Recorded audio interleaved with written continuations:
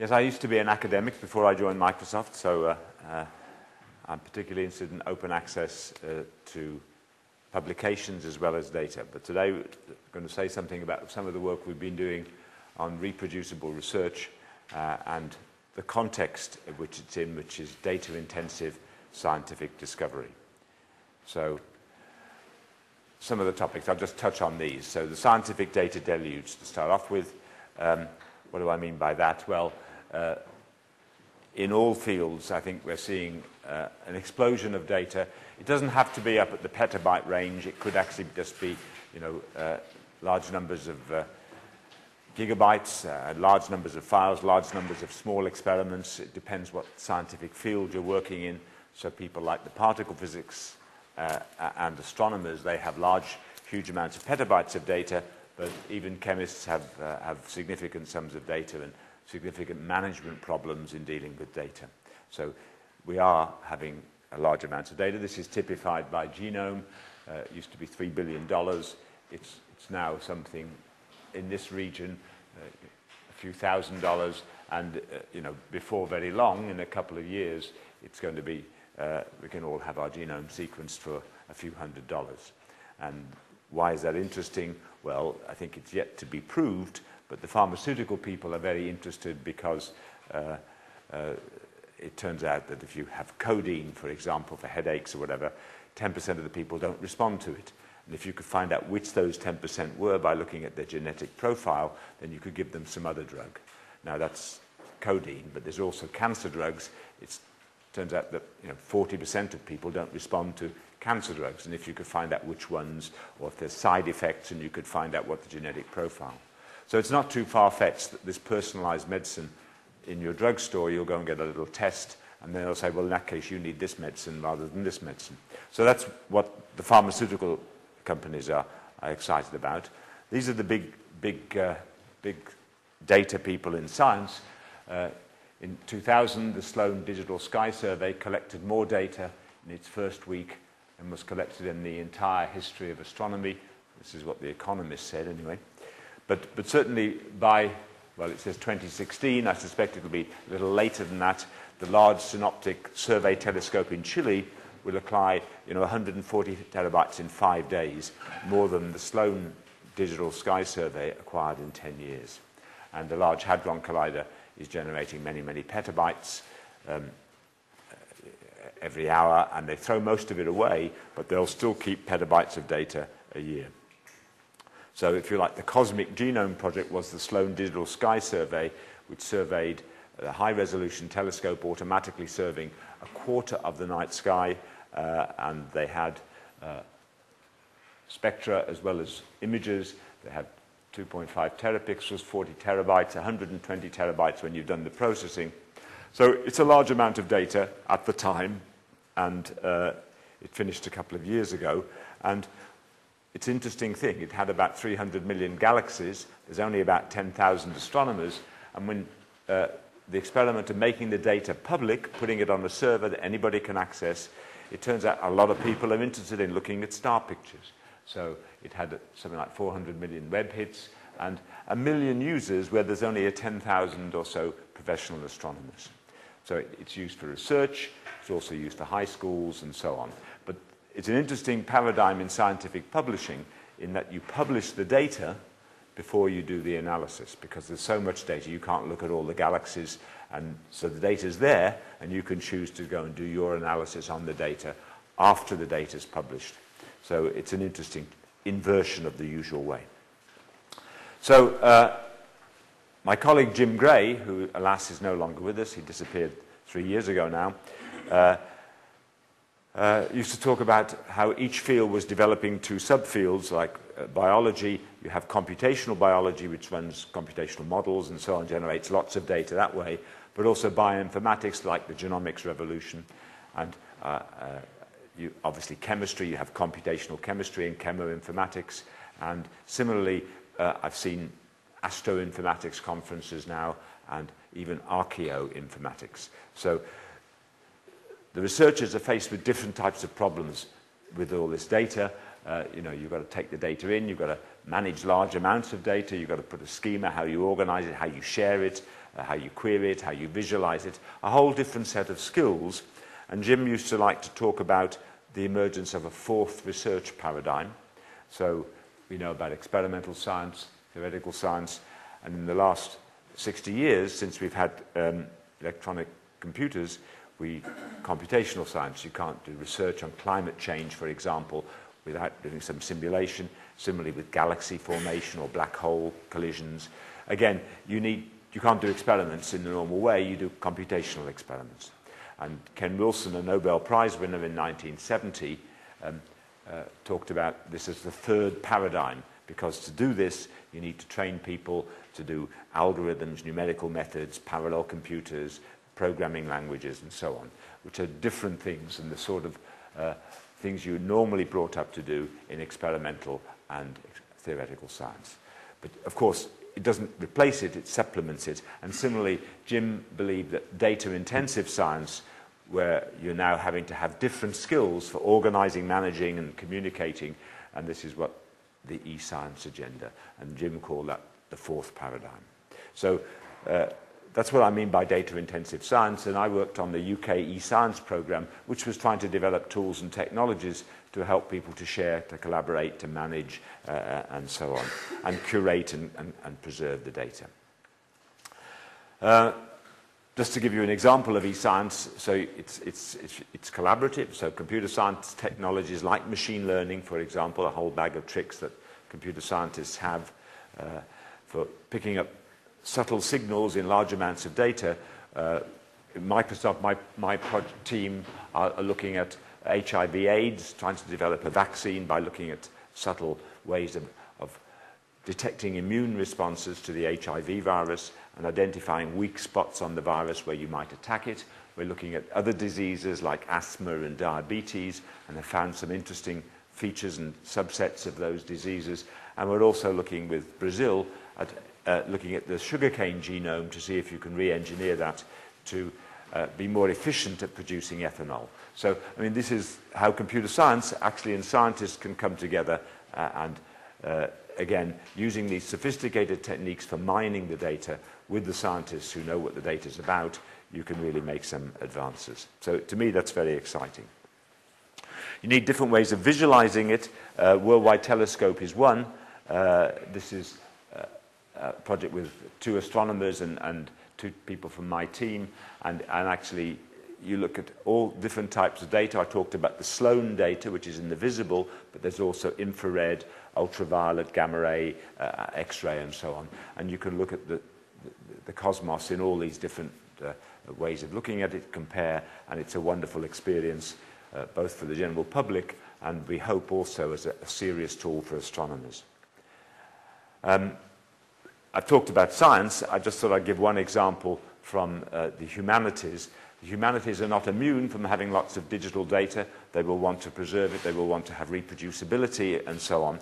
And if I can see if I can do this.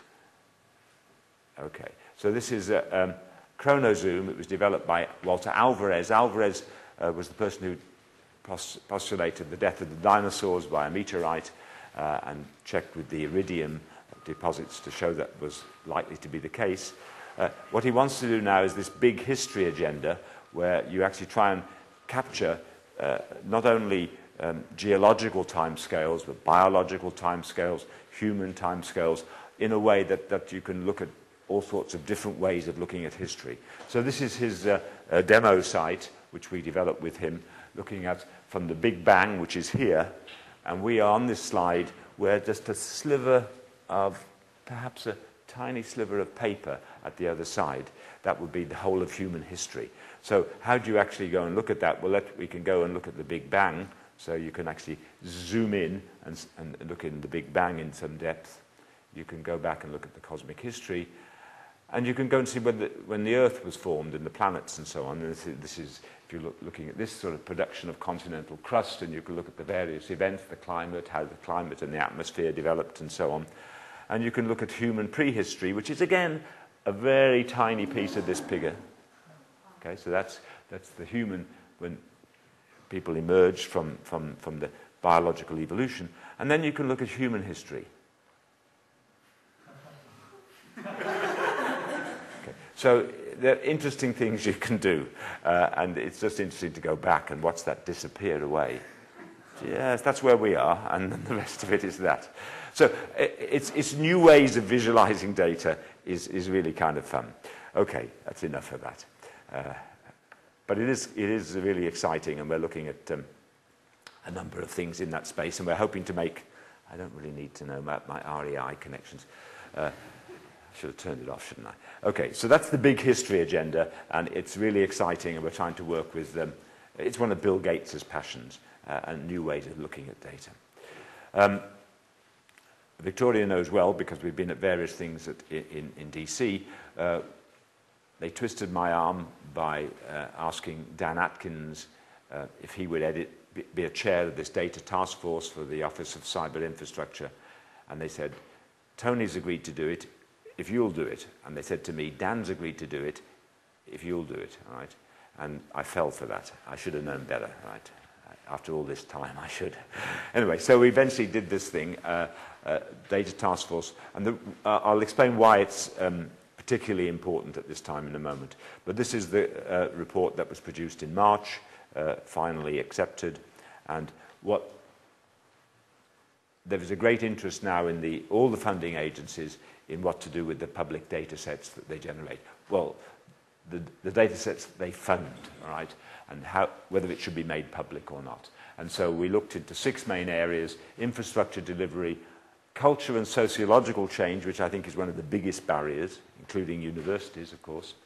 Roles and responsibilities: is it the researcher? Is it the agency? Is it the librarian?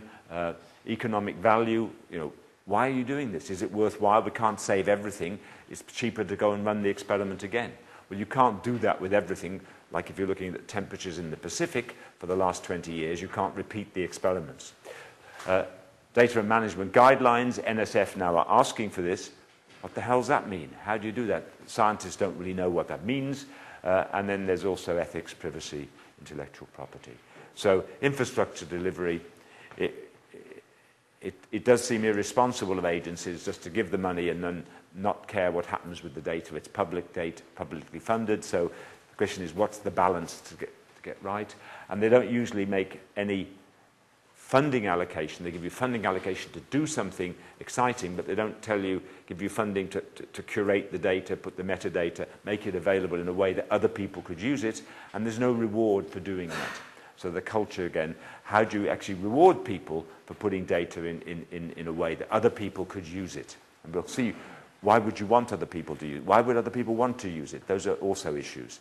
So those are some of the things we picked up, and these are the sort of players that you could imagine, from the principal investigator, the libraries, the agencies, commercial service providers. All these people have a stake in some part of this agenda. Economic value, data management guidelines, ethics and provenance. And things like, if we're serious about giving credit to people who do data, how do you cite data? And there's an organization called DataCite trying to establish this, and this is one of the initiatives which I think is an interesting one. Similarly, ORCID is trying to remove the ambiguity about authors. So there's a lot of activity around this, which I'm sure you're all familiar with. So those are things that are, if you like, the backdrop. Let me talk a little bit then about sharing research data. Why would you want to do it?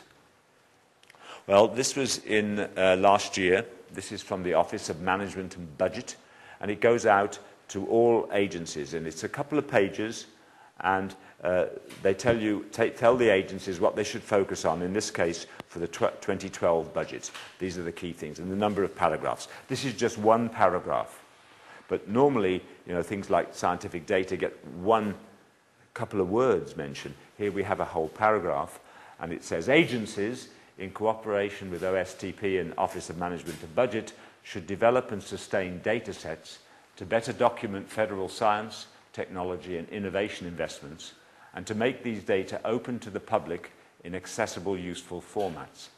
Agencies should develop and regularly update their data sharing policies for research performers. And create incentives for sharing data publicly in interoperable formats to ensure maximum value consistent with privacy, national security, and confidentiality concerns. So all the agencies, Department of Energy, NIH, NSF, got the same instruction, if you like, from the Office of Management Budget in the White House. And I think that was one of the reasons why NSF was so keen to have a data task force, because they got this directive. In 2010, also, NSF decided to get serious about its data sharing policy. This is its data sharing policy. Investigators are expected to share with other researchers at no more than incremental cost and within a reasonable time the primary data, samples, physical collections, and other supporting materials created or gathered in the course of work under NSF grants. Grantees are expected to encourage and facilitate such sharing. So that's what you're supposed to do when you apply for NSF grants in the US. All future proposals now require you to have a data management plan. They didn't give you any guidance as to what that was. Where will you put the data? Who's going to look after it in the long term, 20 years from now? Lots of issues, but the plan, in this case, for NSF will be subject to peer review. NSF and NIH has had something similar for a long time, but the plan you give is not subject to peer review. So this is slightly different from NIH. So that's the reason why I think the agencies are so focused. That's the reason reproducible research is sort of sitting in the background there. But reproducible research is a very complicated thing, as I'm sure you all know. So I would like to recommend this paper by Chris Borgman at UCLA called about the conundrum of sharing research data. She refers to an NSB report, Long-Lived Digital Data Collections, 2005, where they identified 4 categories of data, and it's different for different types of data. Obviously, with observational data, like the temperature of the Pacific 20 years ago, you can't repeat it. So, you know, what does reproducible mean in that sense? Computational data, that's simulations and all that sort of stuff. Experimental data, well, again, there are small-scale people who measure, for example, bacterial contamination on the beaches here, and they do their little experiments, but you're not going to get their samples of data. So actually, what's it mean to prepare samples, as you saw in that sort of Office of Management and Budget guidelines? How do you share those? Is it worth it? Again, what's it mean? And then there's all sorts of types of records. So those were the things identified in the NSB report. And Chris Borgman talks a lot more about what's meant by data and what these particular issues are, and I do recommend the paper. She also identifies 4 reasons why you might want to share data, which is where we come to reproducible research. Well, to reproduce or to verify the research. I was at the University of Southampton in England. I was head of computer science and dean of engineering, and the most cited paper from Southampton, do you know what it was? It was cold fusion, all right? Widely believed to be wrong, but it's certainly the most cited paper. And no one was able to reproduce it, but, there was a larger debate as to whether people had done it right and so on. But in the end, when nobody's seen the same effect, you eventually believe that it's spurious. So what does reproducibility mean? What's it mean to verify research? It's only applicable to some types of data and some types of research. And again, you need to be clear, what the culture of the field is. I think you have to do it with the input of the scientists. You can't just give it as a directive across all the fields. A friend of mine runs the British Atmospheric Data Centre, and he says he doesn't want to create a worn archive. Write once, read never. There's no point in doing that. So you have to actually engage the scientists as to what they think is the subset of data you need to keep for 20 years or for 50 years or whatever. So that's one reason she gives. She gives another one. She analyzes publicly funded research. We paid for it. We should have access to it. And that's obvious, if you like, in the case of treatments for cancer, treatments for disease. Then there's a clear public benefit. People want to know. You have some disease, you'd like to know what people's latest research is doing. Public monies for public good, and so on. And things like citizen science is appropriate in some areas, and again, you can get I think it's important to engage the public since they pay for it. So if you can find good examples of that, that's a good thing. So the Sloan Digital Sky Survey is one such example. And then, can you get new results? So you've got some data sets, and if you can combine them with your data sets you've just taken, maybe you can get more out of those data sets with your data sets and new results, new research, and accelerate the research process. So if you like, scientific data mashups. And again, those I think are going to be important. But again, things like formats and interoperability and all this sort of stuff, a lot of things to work out. And again, I think it's done, you know, has to be decided by the community, the particular research community. What I'm more interested in is that, you know, the more I go around to seeing how people do, for example, bioinformatics research, it's just hugely complex and hugely complicated. And in PubMed, 2 papers are deposited per minute throughout the year. How can you keep up with 2 papers a minute? Nobody can read that. So the question is, we reproduce, we duplicate, all sorts of inefficiencies. People do things that people others have done. And how can we communicate? How can we make things more efficient? I think that's important to accelerate how we, you know, defeat AIDS, how we actually go and do something to mitigate climate change and so on.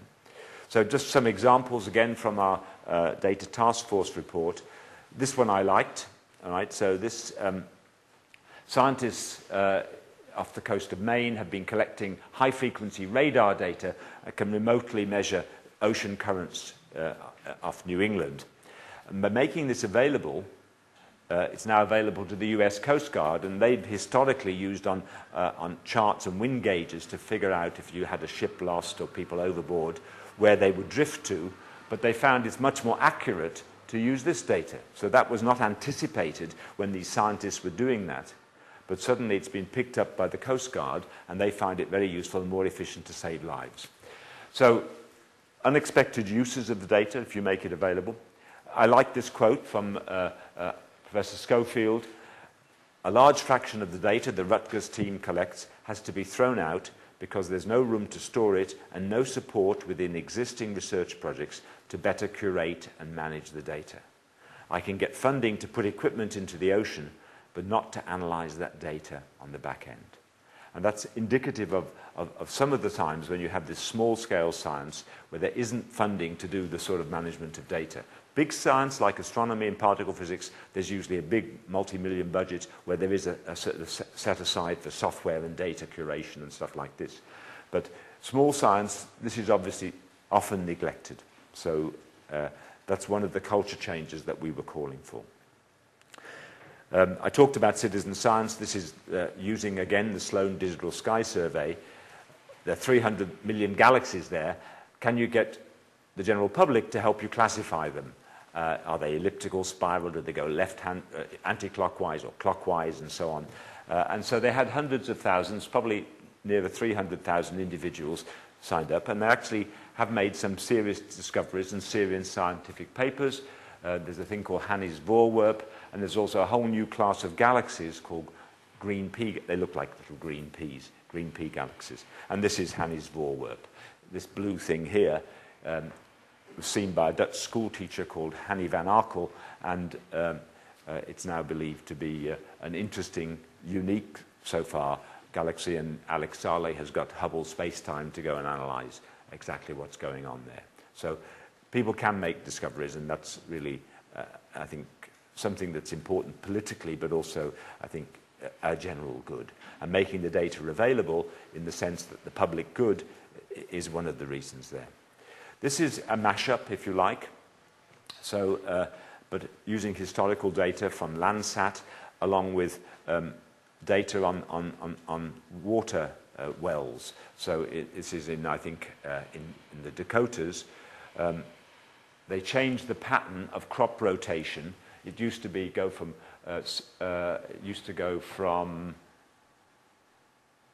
corn to soy to corn, and that's corn is yellow, obviously, in the soy, and so you could see each year it changed. But when they changed the policy to make it more advantageous to grow corn, they didn't rotate anymore. Now that had an unexpected side effect. that corn, to grow corn, you need hundreds times more nitrogen fertilizer than you do to do soy. And as a result, the water wells are getting poisoned and becoming contaminated. And so by actually correlating this data with the water well data, you can show what the cost of that policy is. So an unexpected, you say it's good to have corn to make ethanol. Yes, but there are costs associated. One of the costs is you have to do something to mitigate the water well contamination. So the USGS were talking about the value of VOI, not return on investment, value of information. So this is some way of showing that there is some monetary value in these sort of scientific mashups. And what about making research more efficient? Well, this is one example. There are a couple of examples like this. And this is unusual because it's in the biomedical community where they don't typically share data before publication. So this is the Alzheimer's Disease Neuroimaging Initiative, which is about 14 different data centers collecting data on patients with early Alzheimer's. And they agreed in advance that they would put their data in a common place and share it before they'd analyzed it. And initially, that was a big culture change, and people didn't want to do it. But when some people started doing it, other people felt they had to do it, and then it suddenly became very quickly, and data was now typically made available within a week of being collected. And so hundreds of thousands of scientists have now made tens of thousands of downloads from their website. And of the several dozen papers using this, a good percentage have been authored by researchers who weren't involved in taking the data. And so that does actually show you can get more value out of your data if you share. But I think these are not many examples of these type of sharing, but this is an example of the benefits of doing that. Oh, yeah, the topic of the conference, reproducible research. But the reason I've done this, I think it's reproducible research covers a large area. It isn't just, it's about how you create, how you save it, and all these other things. But we did do a project with Jill Meziroff of the Broad Institute on reproducible research. So she has a publication which I recommend in Science Policy Forum about accessible reproducible research. What it was she was authoring their papers in Word. Sorry, if you've got Macs, you have to run Windows. You can dual boot it, so it's okay. You can, because these add-ins, actually require the Word on Windows. Unfortunately, we haven't yet got a Mac version, but you can do it dual boot. So what we did was, you have your paper, you have some data in it, and you'd like, if you're reading it or if you're updating it, you'd like to go to the database and see if the data's been updated. You could run it again. Maybe I'd run it with different parameters, and you want to capture what's been done to that data. And so that's the actual way you'd like to do. The provenance is stored within the document because it's all in XML. You can go and see what pipelines, the sort of workflow you've put together, and you connect to the particular database. So that one, let's see if this works. It did earlier on, but I didn't get any speech. Okay. Does this work? If not, I'll have to give the commentary.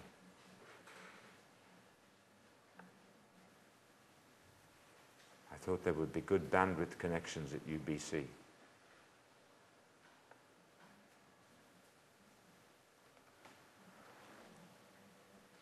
Using the gene pattern reproducible research document add-in, select the gene pattern tab. Note that a connection to a gene pattern server is required and has already been established. Then scroll to an image in the document with which you would like to associate your gene pattern pipeline. Select the image, and from the gene pattern tab, select Associate Pipeline. This will bring up the Associate Pipeline panel, where you can choose which pipeline to associate with the image from those pipelines run by your user on the gene pattern server to which the add-in is connected. Then name and describe the association. You can also select a primary result and a stop point before saving the association. Once all the details are configured, save the association. When the association is complete, You can verify its success by opening the dashboard. I'm sorry, it's missing up. There's a whole tab across the top. Associations in the document and their related Resolution's content. wrong. This includes all pipelines, their modules, and module input files. The document can now be saved and passed to a caller or viewer. The new reader can now select the gene pattern tab and then the dashboard to select and scroll to the image containing all of the pipeline associations in which they are interested. To view the details of that association, select View Associations. From here, the reader can rerun the pipeline previously associated with the image. So let me just see if I can do better than that. There should be able to see that control panel. Let's change the setting.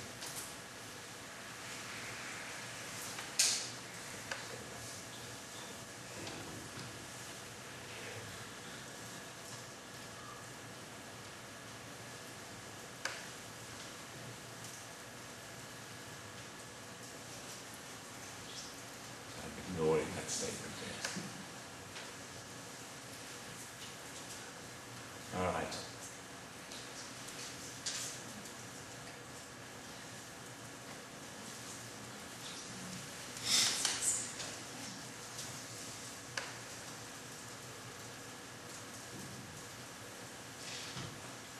Let's see if this actually better.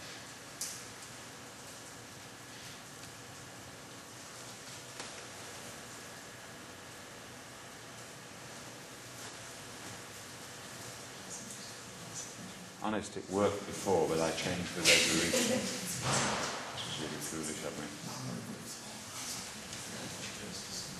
But I would like you to see this because... To begin using the gene pattern reproducible research document add-in, select the gene pattern tab. So these are the Note tabs that at the connection top. to the gene pattern server is required and has already been established. Then scroll to an image in the document with which you would like to associate your gene pattern pipeline. Select the image, and from the gene pattern tab, select Associate Pipeline. This will bring up the Associate Pipeline panel, where you can choose which pipeline to associate with the image from those pipelines run by your user on the gene pattern server to which the add-in is connected. Then name and describe the association. You can also select a primary result and a stop point before saving the association. Once all the details are configured, save the association. When the association is complete, you can verify its success by opening the dashboard. Is The this a model of dashboard shows all off pipeline the track associations or in the read the document track? and their related content. This includes all pipelines, their modules, and module input files. The document can now be saved and passed to a caller or viewer. The new reader can now select the gene pattern tab and then the dashboard to select and scroll to the image containing all of the pipeline associations in which they are interested.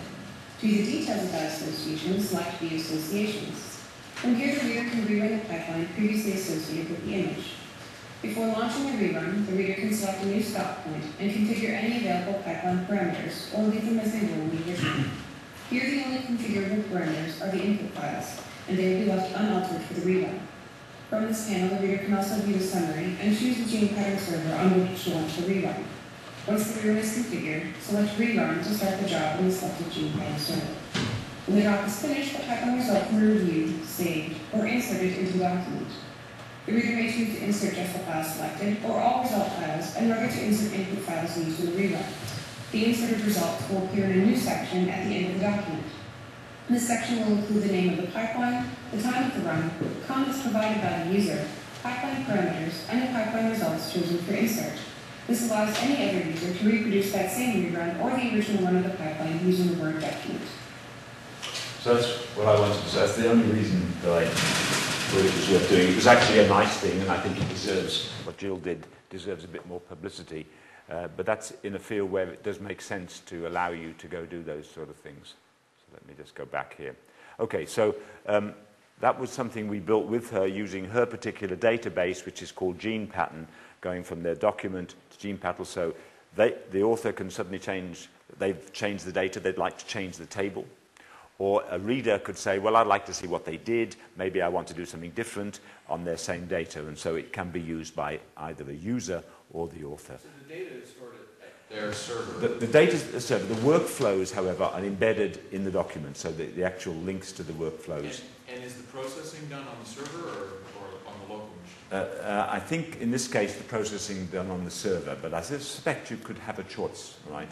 So that was a rather special purpose thing we did for Jill, and she wrote it up, and I do think it's an interesting thing because it does show, in this case, that's reproducible in the sense that you capture the provenance, you say what's been done, and you can allow people to do different things. Supporting the data life cycle, then, however, that's just a piece of the puzzle, and this is a IWGDD, Interagency Working Group on Digital Data. So that was the NSF, DOE, NIH. They were told to get together and decide what they do, and this is the plan they came up with. They gave me this thing, I'm not quite sure what that is, but this is some sort of, not a great diagram, is it? I don't find it particularly useful, but that was the one they used, so I used it. I have a different version, which is sort of linear, but they like the circular one. It looks like Greek physics. Yes, it does. No, it looks like Plato's model of the universe, or whatever it is. Anyway, well, that's what they used.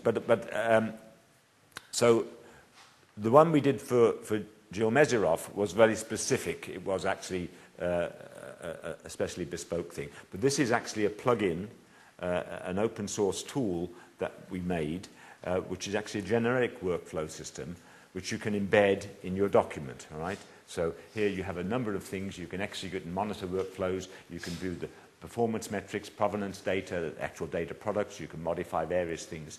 It's probably too sophisticated, in my view, for the average user, all right? And I would have liked to have something that linked to the sort of standard workflow engines that other people are using, give people a choice. So I'm not sure this is quite right. We're working with Beth Playley in the University of Indiana. She's been using this for atmospheric projects. The question is, could we do better? So that's the workflow engine we've produced, which is generic, it's open source, it's available. Whether it's what you want, I'm not 100% clear. And this is the other thing which we have not yet released, but we could release, all right? Again, as open source, a plugin, and unfortunately the plugin doesn't work with Mac Office, it has to have Windows Office, but you'll have to dual boot your Macs, right? But again, it has this dashboard. You can embed a Trident workflow package inside the Word document because it's all XML associated with an image or some text. You can view the inputs and outputs of an embedded workflow. You can rerun to produce results while remaining in the Word application. So this is the sort of essence of what Jill, I just showed you what Jill has done. This is, in essence, is a more generic thing. Now, we haven't actually taken it further because I actually firmly believe you have to do things that academics find useful. So if people think this is a useful tool, then we can actually go and extend it further. It's open source. You can partner with us. You can do it yourselves. You don't have to pay any attention to us. You can port it to other systems like OpenOffice. More difficult, actually, because it hasn't got the XML feature so easily implemented. But you could do. So you could take this open source code and do it whenever platform you like. So the question is there demand for doing something like this? And you know, that's really one of the things I'd be interested to hear from you about. Do you have some examples? You say that this is a generalization of what you did with Joe Mack. I have not an example of this being used by any other. I'm working with Beth Playley because I believe that these open source add-ins should be owned by the community.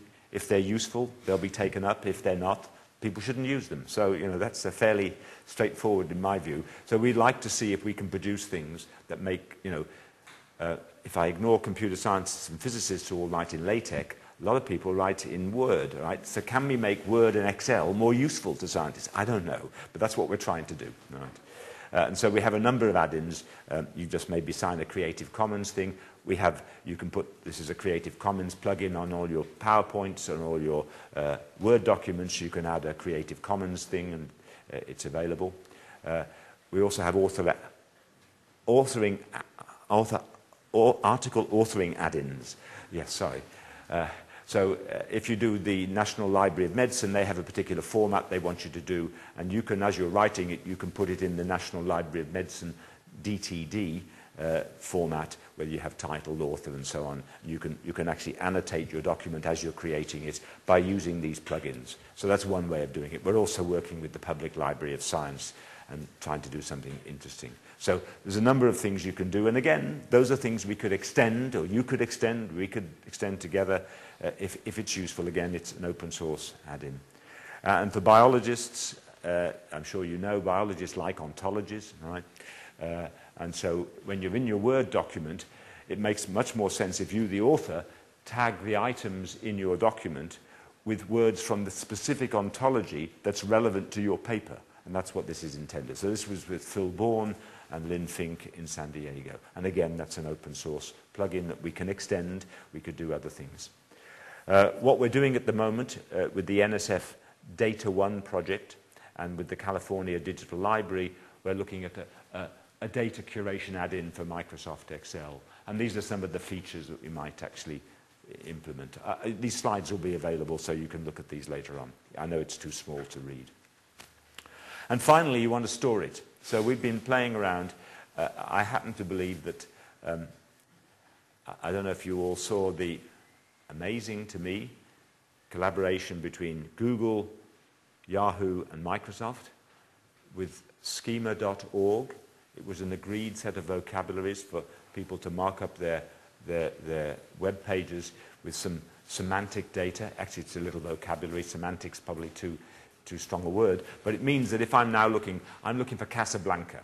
Right? Now, the computer has no idea whether I'm in Casablanca the town or Casablanca the movie. But actually, from the context of my search, it's obvious. And the computer, if it has knowledge that this is a Casablanca town, this is a Casablanca movie, specified by these micro formats, which is what schema.org does, you have the beginnings of semantic computing and towards somewhat semantic web, but without the sort of heavyweight ontologies and RDF and OWL and all that sort of stuff. But this is a way that you can actually store data in a database. Happens to be just SQL Server, a relational database, but using something very like RDF, you can actually annotate that. And we've been doing things with the universities in Bogota and with the Economic and Social Research Council in the UK, where you put in the date, all the publications, and you can put a sort of annotations on it and relationships between these things. And again, I think it's right exciting because I happen to believe that repositories, for subject repositories or institutional repositories, are an important part of this open science, open access world. Okay, last thing on that, and then I'll shut up. Microsoft finally has followed IBM's example of setting up an open source foundation as one of the partners and giving some intellectual property to it, and then it's hands off. So we have set up a foundation called the Outer Curve Foundation, which we sponsor. I'm on the board. There are 5 people on the board, 2 Microsoft, so we're outvoted. It's not ours. We don't control this. And it really uses proper open source licenses that everybody would recognize as an open source. And what we're trying to do is actually make it possible for people from industry, like Microsoft people, to go and work on open source projects without jeopardizing the IP of the company they work with. So this is what Mozilla did when they spun out of Netscape.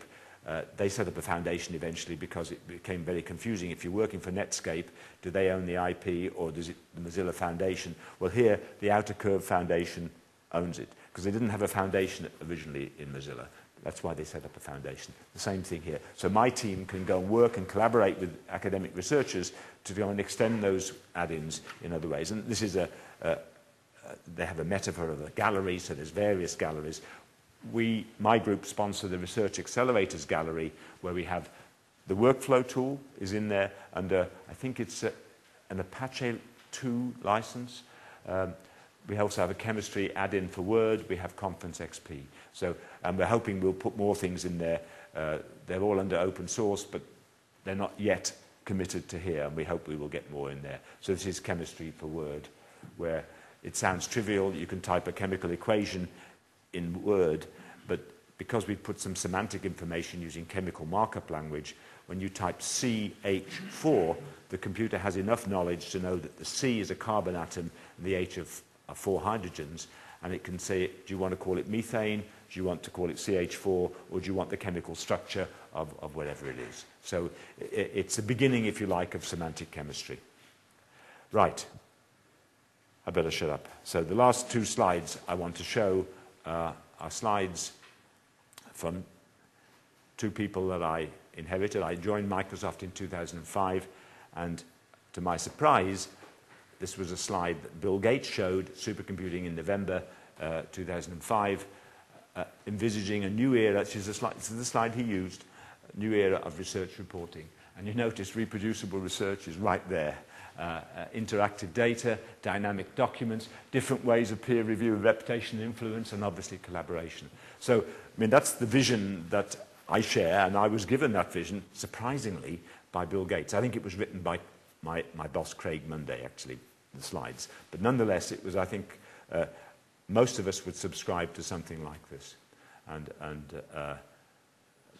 links to my passion for open access, because when I was Dean of Engineering, I was supposed to monitor the output of my 200 faculty and 300 grad students and postdocs. And how could I do that when the university library doesn't have enough budget to subscribe to all the journals that my staff publish in? So we insisted on putting them in, keeping a digital copy on campus. That's what you have to do, right? And I think it's very important. Okay, and then this is Jim Gray's last talk, 2 weeks before he died.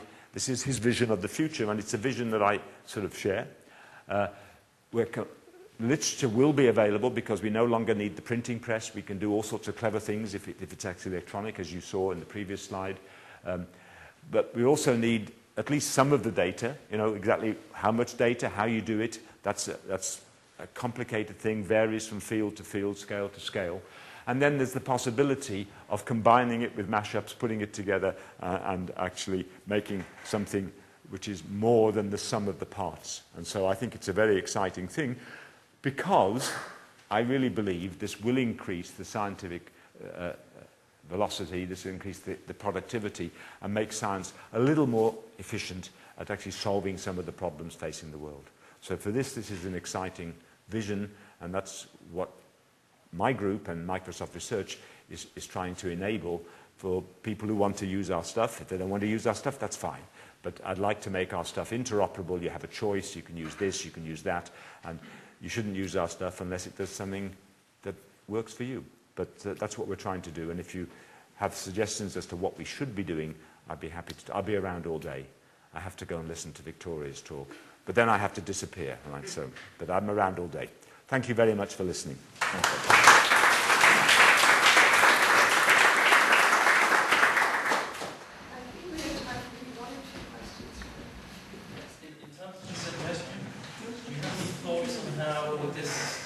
Revolution in terms of dynamic documents, rich features, can be used to tackle the computing the schools crisis that the Royal Society is currently investigating? Because, you know, let's be honest, we're all getting old. Yeah, we're definitely getting old. The future is the next generation. My field is not going to be there. Okay, so why computing in schools? Well, it's the Steve Thurber initiative that the Royal Society started. I have 3 kids, and my kids did IT in schools. They did a different course. It was changed every year, and it was the most boring course they did the whole of their academic career. My suggestion should be that it should be tied to scientific activity, and that you should have, if you like, computational classics that kids can work through, so that they all have some common understanding of what.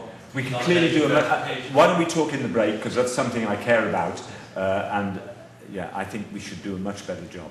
So I absolutely concur with that.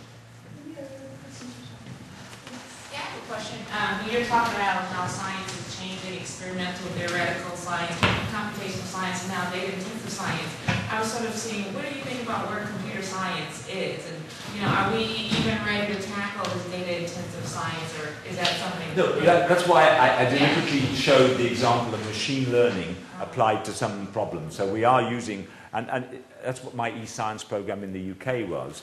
It was actually, I had money to bribe computer scientists to work with scientists. And they only got the money if they agreed to talk to each other. And of course, the first 6 months, typically, it was very interesting. You know, they talked past each other. The scientists didn't know what computer science is. They have no idea what computer science is. They think we like programs, you know. Well, we do, but not particularly well, maybe. And you know, we thought, oh, there's their problem. I've got this great tool, it'll fix their problems. But of course, it doesn't, because it doesn't fit with their way of working. It's only a piece of the puzzle. And it took at least 6 months before they actually at least began to talk. It didn't happen in all the projects. But so I think there's a understanding, and that's why I'm sympathetic with about part of the motivation. I think it's really important to get people looking at STEM and ICT and these sort of things. And I think using science can help. And I think computer science has a great opportunity to show all the clever things that we do in computer science. I should explain, I'm really a physicist in disguise. Right? But I have been 20-odd years in computer science. My colleagues almost regard me as a computer scientist. I haven't been here quite long enough, but almost. So I think there's a great opportunity. And I think computer scientists, I think, A, it's fun. B, you could achieve something worthwhile. And also you can also get good things. The computer scientists in the UK who work with them suddenly started looking at provenance, and it's an interesting research project. How do you also store data for 20 years that's captured in a spreadsheet? You know, spreadsheets have all these calculations behind them. So I can guarantee in 20 years that version of the spreadsheet won't exist. The version of the hardware and the operating system won't exist. So what does it mean to preserve a spreadsheet? So there are real problems for computer science. And, you know, so I think they can cross-fertilize. So I'm an enthusiast. Right. Thanks a lot for listening.